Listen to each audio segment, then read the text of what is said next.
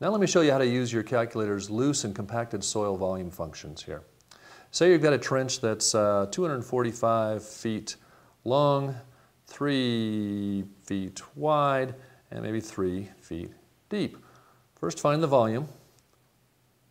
2,205 cubic feet. Well, let's convert that to yards. 81.6 cubic yards. Let's set that as our bank volume. That's in the ground, so I hit equals bank.